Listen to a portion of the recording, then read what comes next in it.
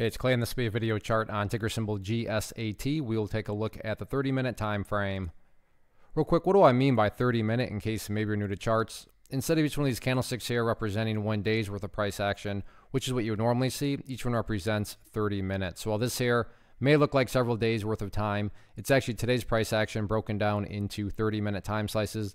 I like to this time frame that does a good job of telling the quote-unquote story of the price and then makes mapping out where levels of support and resistance a bit easier to see. I don't mean to state the obvious, but I will anyways. Very nice movement today, not only from the price action perspective, but you look down here at the volume and well above average volume on this one. So a lot of eyeballs on this going into Thursday. So let's map out some areas of support, and then we can talk about levels of resistance. So the first level of support is what I would call the ideal level. And we say, hey, Clay, what would make this chart look the absolute strongest going forward? And that would be if the price can stay up there above 49 cents. Now, don't get me wrong. I'm not saying that if the price falls below 49, that implies the entire chart is destroyed or ruined or anything like that. But yeah, if the price could manage to stay up above the 49-cent mark, that would certainly be a huge sign of power going forward. Taking a step back and looking at things from more so the big picture point of view, that is where the purple line here comes into play, the famous 50-period simple moving average. I get it, that line's way down here, the price is way up there, but keyword being moving. So as Thursday and Friday play out, that line's going to move itself higher and higher. So a very basic yet highly effective way to judge the health of the move.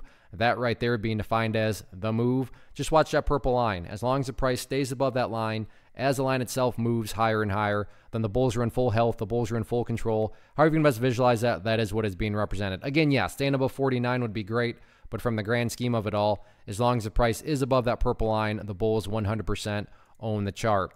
What about levels of resistance?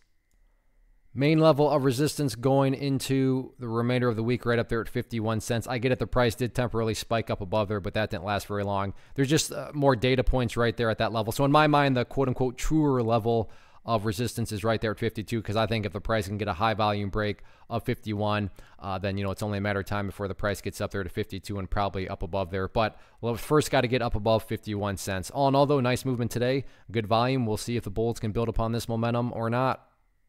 One of the biggest questions that I get is, hey Clay, how do you find the stocks that you trade? So what I've done is put together a free resource guide where I talk about the tools that I use to locate stocks that I find interesting and think may have potential. So if that sounds like something that could add value to you as a trader, then click on the image that is up on the screen right now and I will email you the guide. The guide itself is very short and to the point, and best part, it's completely free.